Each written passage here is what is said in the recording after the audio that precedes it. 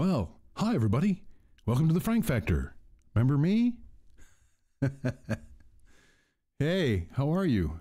I don't expect that there's many people left that will even know that this is here, but I thought I'd come back and have a visit, and I'm considering doing a few little commentaries. I mean, why not? Who cares? There's things have changed since my last video. What is that, like, was it 2000? Well, I started in like 2008, I guess. So, yeah, you know, it's like 15 years. Certainly the world has changed a bit. America has, America has become a fucking dumpster fire. One of the reasons I felt compelled to try to get this, to do this today in particular, was there are whistleblowers testifying before the House Weaponization of the Federal Government meeting. And I don't know if you're following it. You really should be. Man, I don't even know where to start anymore. This is so fucked up. Well, let me see if I can. So things really I got really sick and tired of doing this because I really can't stand Democrats anymore. That was back then. There was really no place for me, and it just got worse. And so part of how much it's gotten worse is since 2016.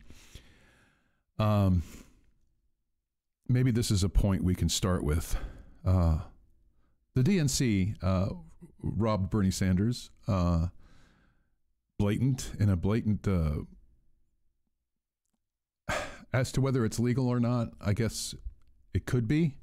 To me, it doesn't really matter if it's legal. The use of superdelegates and delegates in the fashion that we have here, is particularly in the Democratic Party, is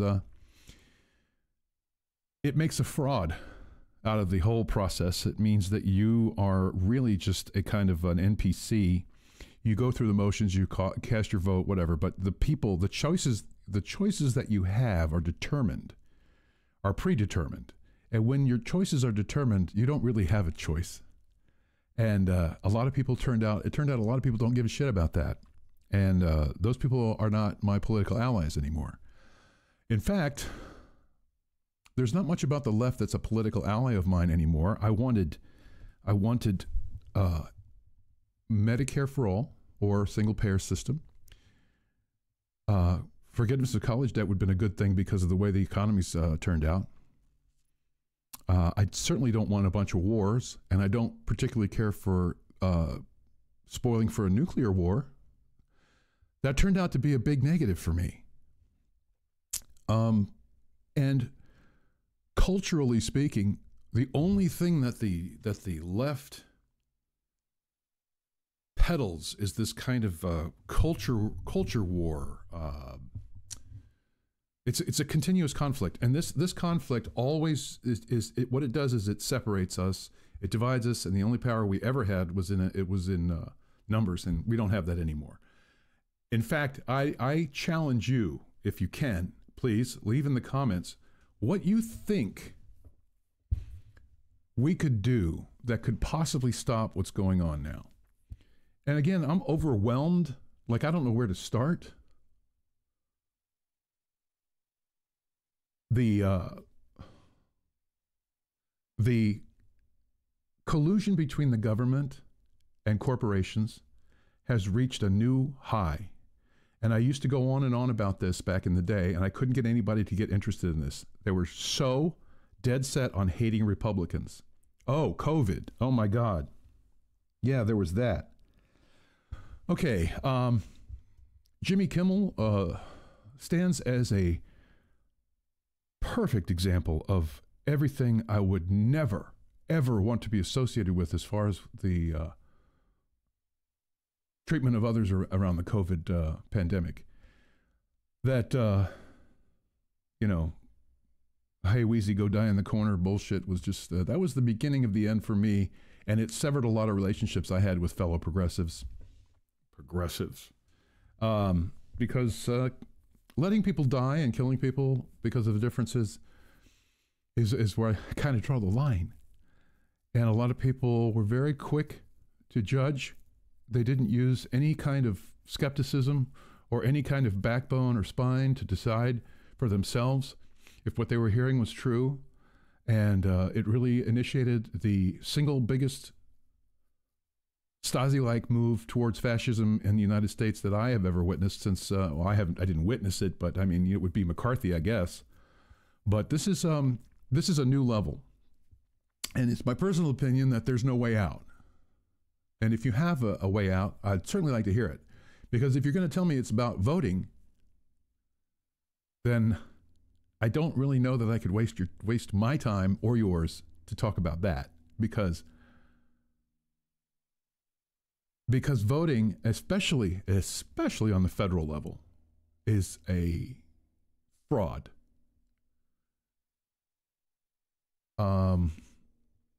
I guess I have to say, I find myself siding with Republicans on a lot of issues now. I don't know if it's really a lot, but it's some. And they're critical issues to me. To me, the issue of freedom. I know it sounds hack, and I think liberals kind of hate it, but it's never been more important than it has become to me now, because I've really gotten to see what it's like to lose it and to be on the verge of becoming a corporate fascist state, which is really what we're dealing with here. The news right now, CNN and all of it is just an absolute pile of propaganda, corporate collusion with government. It's propaganda. They have not the least interest in the well-being of the citizens of this country or the world, for that matter. They posture about global warming and all this other bullshit. People like AOC. What an amazing fraud. She had me in the beginning. She campaigned on all these things, and then she quickly turned into a fucking traitor. And she's one of the worst now. One of the worst. Peddling fascist bullshit and hyper-emotional crap that has nothing to do with freedom and everything to do with division and bigotry. And that's not my thing. I'm not into that, really. So let's see. Oh yeah, Republicans. Let me be clear. It's possible that had things been turned around, like, see, Trump scrambled the brains of my friends. He just burned out like some critical thinking areas. They're just destroyed, and it's like a mass formation psychosis, which I encourage you to look up. Their reasoning capacity is just fucking fried. There's nothing there anymore. It all goes through the filter of their hatred of Trump before anything. And so any contradictory information or data that doesn't make Trump the central focus of everything you do has no merit and no value. So it's like a flat earth faith. You can't say, like, I don't even know what I can say on this channel. I mean, this thing might get pulled. I don't even know. I mean, when I was on here, it was not like this. I said some things. I used adult language, and I said the N-word and other things used in context of explaining what others say and think, and it was okay. Right now, you can't, there's words you just can't use. You're just not allowed. You can try, but you'll be censored and shut down, and the conversation, you have to save your conversation, go through your conversation, filter your conversation. It's really 1984 kind of shit. You got to filter everything out to make sure Big Brother doesn't get mad at you and shut you down. And a lot of my fucking friends and the people on the left are fine with this shit. And it's amazing to me. I never had that. I never wanted that. I think they just can't believe that I wouldn't be down with this horse shit. You have no idea what you're fucking with. The kind of shit you've brought down already. Ever since 9/11, well, you could go back, you can keep going back. The CIA, see, this just gets really tangled up. Anyway, you know, the CIA was an outward marking event. That was not the act of a lone gunman who just didn't like, I don't know what. It was that, see, the government, the American government is now a mafia organization. And what people don't like you to use the term deep state because it doesn't have, to them it has no meaning. So, you know, I don't know what else to call it, but what it infers is there's what you see as your state, as where you're allowed to behave, and your representatives, and this whole like show. It's like a stage show. That's the state. And then the deep state is who writes it, who directs it, who tells the characters what to say. And then it has a new dimension because this is the audience. The audience participates in this fraud. So you have to be cajoled and patted on the head and made to feel like you have some say. You're like, your vote is really worth something. And for Democrats, this is the height of stupidity. It's unbelievable. Do you even know what superdelegates are? Do you know how they're chosen? Do you know that we have two parties for a reason and no one else is allowed to play in this game? Did you know that the League of Women Voters fucking quit in disgust over the debate procedures? Did you know that? And that was, I don't know, I think it was in the 80s. I'm not even sure. It's easy to look up. Hey, you got ChatGPT, you got Bing now. Use Bing. Let me see. Do I have Bing? I have Bing somewhere, don't I? Let's have a lookie. Oh, let's see. That is that. That is nothing.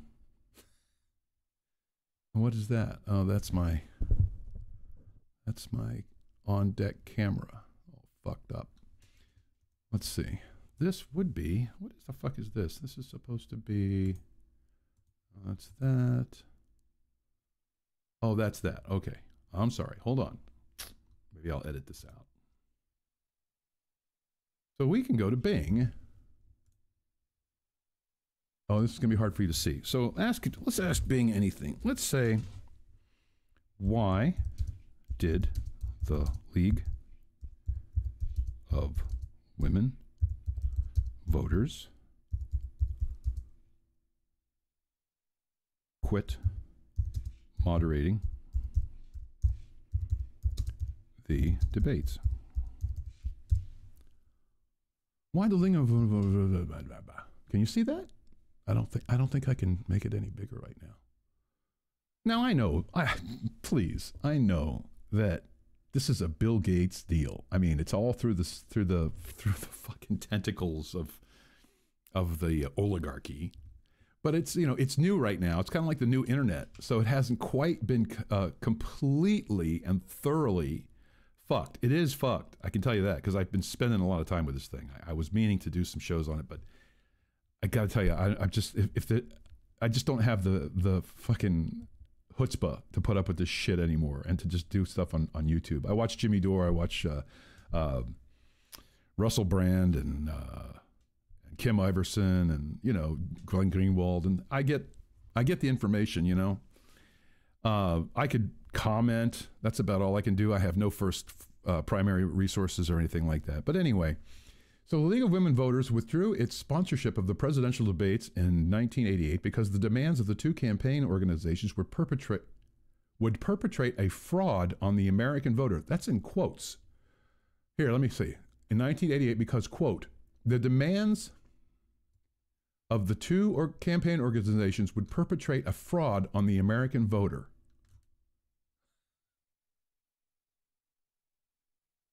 I mean, how do you...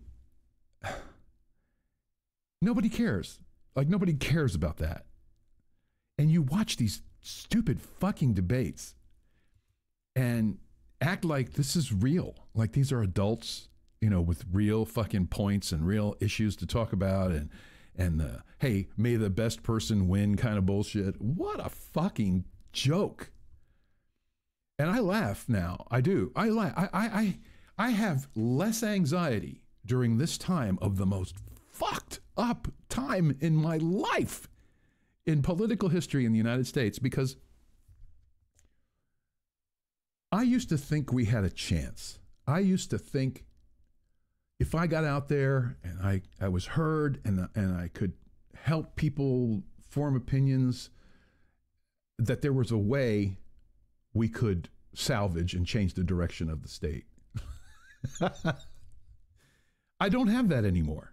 I don't. I enjoy this. I enjoy talking about it. I enjoy the debate. Politics is fascinating. I love history and science and plenty of things that entertain me today. I'm retired. But my angst over this, it's hopeless. This situation is hopeless. And I'm not wedded to that concept, but I haven't ever heard anybody explain any way to stop it.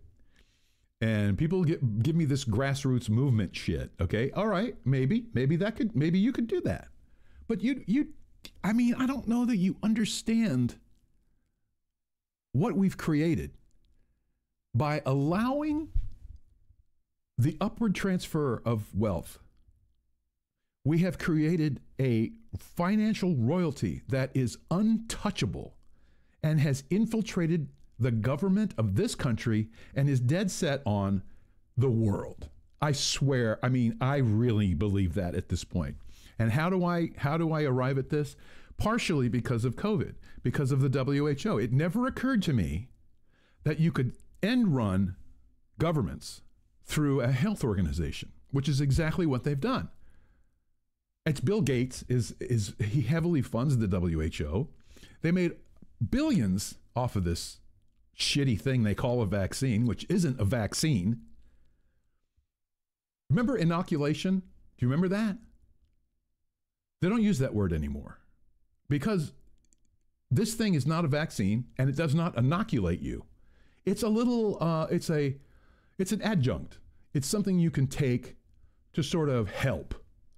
And out of all of the existing drugs that could accomplish the same thing in a much safer way, they chose to ignore and forbid. That's the other thing. That was a major fucking Hitler move. That's some bullshit right there. I can't say the word, right? I'm not allowed to say it. It starts with an I. It's like it's an award-winning drug that is virtually harmless, cheaper than dirt, and could have easily been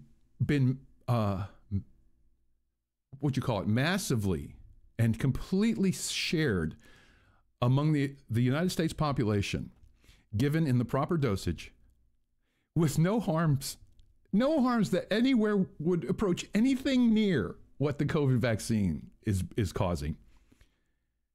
Given at the proper dosage and in the proper fashion, it could have been a prophylactic, meaning it could have helped prevent the infection from proceeding.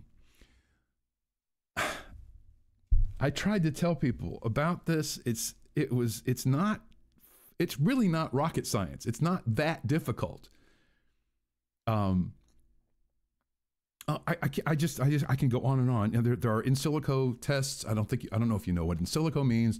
It's one of the ways that medicines are developed in technology. It's a virtual way to model different drugs and different components of the drugs and how they affect or would interact with various diseases or organisms or cells or whatever. What was done initially was a test to see what effect ivermectin had. Oh, I said it. Oh, shit. Oh, well. What effect it would have against the coronavirus. Because the coronavirus has spikes.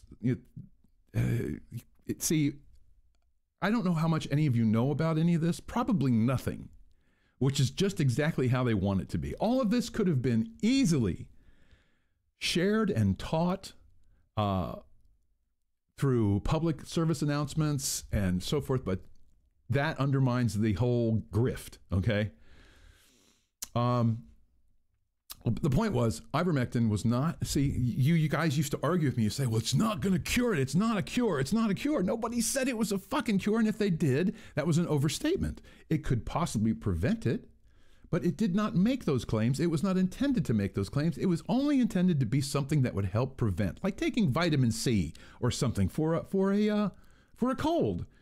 Because of the way it works, it helped to mitigate the spike protein binding, and it also helped with the inflammatory response. Very simple. I've taken it. I still have it. I take it whenever I feel like it, really, because I'm not getting sick from things now. I had some minor COVID symptoms, and I took it, and I mean, I never got that sick. I mean, it wasn't even like a flu. So anyway, this all contributes to the mess we have right now. This is a fucking mess. And I do not foresee any possible way to stop what's going to happen. We're going to have a coin that's going to be a digital coin. They're going to be able to shut down the things you buy, the places you go. They're going to know. They're going to do all this fucking shit. And nobody's going to stop them. Nobody's going to stop them. And they know it because you're stupid. And you're kept stupid because that's the way they want you. You don't have time. You got to go to work. You got to fuck with your kids. You got lots of obligations. There's no time to study economies and understand what's happening to you. You've got to stay busy. You got to keep grinding. And you can find a million fucking channels on YouTube to tell you how you need to just keep grinding and make a lot of money so that they can fucking take it and tell you what you can do with it. It's just astoundingly stupid. We have digital currency now. And do you really think that the Fed is going to let digital currency compete with their little plans? You got to be out of your fucking mind. And you're not going to vote it away. They're going to do their own digital currency. And you're going to have to play by their rules. And all the motherfuckers that you think are going to represent you in the government, they don't give a fuck about you. They're all on the grift. That's really our biggest problem here in America. We have shitty people. We don't have people with the moral character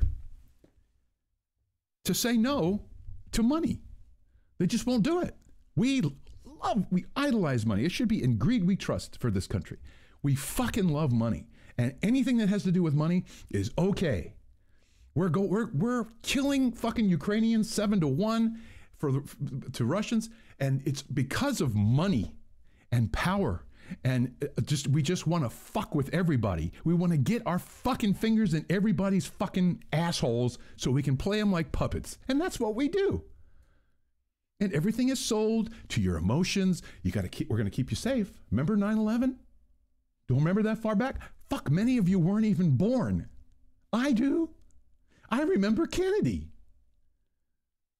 But you're never going to turn on a commercial media outlet or read a commercial publication that is going to, in any effective way, share with you vital information that would help you make better decisions. That's not going to happen. The Atlantic is a big, giant fucking liar. And there's so much. Hey, if I'll probably, since I finally got my feet wet on this thing, I'll probably try to do some more stuff. I'm going to tell you some shit about the Atlantic. And anyway, how long have I been going here? Oh my God, 24 minutes. Okay. So I'd be interested to hear from you if you're still there. You can comment. I'll come by and check. I rarely ever used this channel before. But since I've been gone, there's a lot of things, like at least I have almost 2,000 subscribers or something, and there's a lot of shit you can't even do until you have a certain number of subscribers. So I would be foolish to try all over again if I want to do. I think I can live stream. I'm not sure. I haven't monetized this thing. I don't know if I'm gonna. That's another whole topic. Hey, if you can make money on YouTube, I say do it. But what you should do with your money, I couldn't tell you because, you know, we have savings, but I literally don't know if it'll be there one day. I really don't. And it's just fucking amazing because I never saw this coming. And it would have been the farthest reaches in the back of my mind that something could get this far twisted. But we are so irrevocably fucked at this point that I think only catastrophic world events will shift anything at all. There's nobody's going to vote this away. So you gotta learn to think like a rich person. Think like, and I don't mean just rich. I mean billions. I mean people that we've helped accumulate the financial fortunes of small countries. Have you seen, what's that fucking Succession? Now, I know it's fiction. I've been traumatized by this. Somebody had to point out to me that Network, the movie, was fiction when I tried to use it as a example. So I know it's fiction. But to help you understand my opinion and what I'm trying to say, if you look at Succession, those people don't open doors. They don't even open their own doors. And it's like it doesn't even, that's just how it is. So when you live in an isolated environment like that, and where everybody says yes, and everybody wants to lick your balls because everybody wants some money. Everybody wants money. Money, money, money. You are such a fucking load of weak, spineless cunts that want money above everything. That's why we're fucked. We don't value anything but money. Oh, and plastic surgery, thigh gap. Thigh gap is big. Lips, but not like wisdom, philosophy, the sciences, scientific inquiry, philosophy, none of that shit. That's for eggheads and stupid pussies that don't have any money and are poor and stupid, and you laugh at them. We really took a bad turn with this fucking place. I just don't see it as redeemable. But I mean, if you think so, I'd love to hear it. I'm just going to ride it out, really. I mean, I'm 66. I've had 2 heart attacks that I know of, and I say that because I experienced angina and stuff, and I've been told a couple of times they were heart attacks that I didn't do anything about. But anyway, that's another story. What I'm saying is, of course, with that brings up the medical situation. Any country, okay, any fucking country that doesn't have health care, and I know that government is bad. This is a particularly bad government, but some places it's not quite as fucked up as it is here. Like the government I used to think we had, you know, I would think, well, yeah, we should have like a public healthcare system. And even during during a pandemic, you couldn't get a fucking Democrat to go to bat for healthcare for all. It's astounding. But people live like this. Like, I feel like a fucking alien in this world. I swear to God. You could go up to any Democrat and say, hey, you know, what do you think about that? About the fact that we don't have health care yet, and we got this we had a Democratic majority, and we got the progressive squad in there, and AOC, and all this kind of bullshit, and they'd be like, well, you know, the Democrats are trying, but the Republicans just won't let it happen. I've heard that fucking shit since the day I started, and I've tried to tell you, if you want to see people get shit done, watch a fucking Republican. And here's the reason for that. Firstly, Democrats are conditioned to be losers. They are comfortable being the victim, and that's just pervasive. They don't know what it's like to win. It doesn't feel right. Beyond that, they're paid to lose. It's very important. They are I have the most contempt for the Democrats, and here's why. We are where we are because of their failure, not because of Republican success. Well, indirectly we are, because Republicans succeed because they don't have to compete with anything. You don't do anything. You're not going to do anything. Nancy Pelosi's not going to let you do anything. She went over there and bitched at AOC, made her cry or whatever. Don't you do it. You don't want to. She's like, Mama Bear says I got it. You boo-boo. She's a fucking... and you people love her. She comes up on my Facebook thing and they're like, oh, I love you. Oh my God, you got my money. I'm king all my money. And then what does she do? She goes on these softball fucking interviews where people go, isn't Trump horrible? And she can go, oh, he's just treasonous, horrible treasonous, violence, horrible treason, violence, women, violence. Republicans are awful. I mean, it's the easiest job in the world. It's the easiest job in the world. You just have to have no fucking spine and no moral outrage. You have to channel it into fucking bullshit that's secondary. And it doesn't matter when the fucking backbone of your country is being ripped out and replaced with some kind of alien fucking shit. We really built a bunch of fucking idiots in this country. I think, I think, George Carlin wasn't really against education. He just knew that it wasn't going to happen. And he was right. He was right about all that shit. And I thought he was a little bit too on the negative, but now it's all true. They don't want people sitting around figuring out how they're getting fucked. Are you kidding? That empowers you. You might have had more power when it mattered. Now you have power. What are you going to do? What are you going to do? You're going to go vote for RFK? I mean, look, I'll do it, but you got to know that I have no fucking fantasies that my voting for RFK is going to make a fucking difference. I would just like, I'd like to see them cope with it. Because if you got a lot of votes, they're going to have to Russiagate the fuck out of this thing too, because they can't have it. This system is done with your fucking votes. Your votes are just a fucking inconvenience, and they're working on that. They're going to get all that fixed up, and it'll be like a little fucking, it'll be like a science fiction movie where like, all the little peoples come to vote and they vote their way and they do, I voted.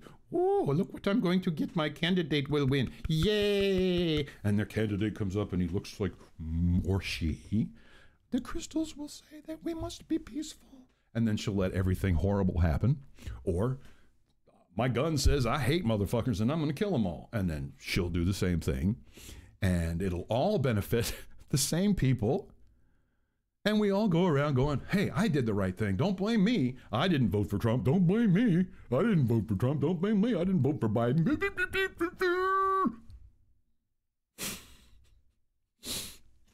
It's fucked, man. It's fucked up. I don't know. I still have fun talking about it, So, but I don't know that you don't need really another person, do you? You've got Jimmy Dore and Kim Iverson and, Glenn Greenwald. These are real, I mean, they have people working for them. I don't really have that. But if I entertain you and you like to be entertained, I will probably do more things. I'll probably do more things just because it's kind of fun for me. I like technical shit. I always liked, putting together this, but my green screen's fucked up. It's not enough room. See, my hand disappears. I'm in my bedroom. What are you going to do? So anyway, hey, and I wanted to say, if you're still there, there's so many people that were so kind to me. And I wish I could remember everyone's names, because it's just not fair if I say just a few. I mean, some of your names I do recall, but generous donations. I didn't even beg, I don't think. I don't remember what I did for donations, but I got some donations, and it was beautiful and it was wonderful, and it wasn't really the reason I did this, and it's not the reason I'm doing it now, because I don't think I have a snowball's chance in hell. Okay, first of all, the words that I say that are scanned now will probably trigger some kind of fucking censorship horse shit. It's really fucking Big Brother. I mean, it's like Winston here. This is fucked up. But again, I wanted to thank you, and if some of you are put off by this, I'm sorry. You know, I hope you know, find your way, find your way, find your joy, find your mission, find your purpose. But I, you know, I would love to hear somebody tell me what would be a real. See, because what I think you don't realize is you have to have leverage. And since your vote was never worth a shit, you never had any leverage. You never demanded any leverage for anything. At least in this country. So you're paying the consequences for that. I mean, they sampled the water. They know that you're not going to do anything. You know, you don't care. There's no level of fraud that you won't put up with. Like you think Donald Trump, you think he colluded with Russia. And so you are fucking incensed about that, right? But you don't give a shit about Hillary Clinton and the DNC, which hasn't changed. I mean, they changed a couple things, but this is all superficial. They are never going to relinquish anything of substance to the people. For them to do so, you'd have to give me a reason why they would. Why? They don't need you. Anyway, I've gone on here for 36 minutes. Holy fuck, nobody's going to watch it that long. Oh, I keep pulling my stupid earbuds. But anyway, hey, it's been fun.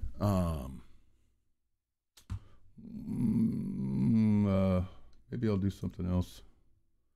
So come on by and see me, and what do they all say? Hey guys, and then everybody uses their hands now, and they have to talk like this. Hey guys, I was talking about politics today, and then I was thinking the politics are going to be the politics. Does this make you listen better? Because I think if I have to do this, I'm going to shoot myself in the fucking head.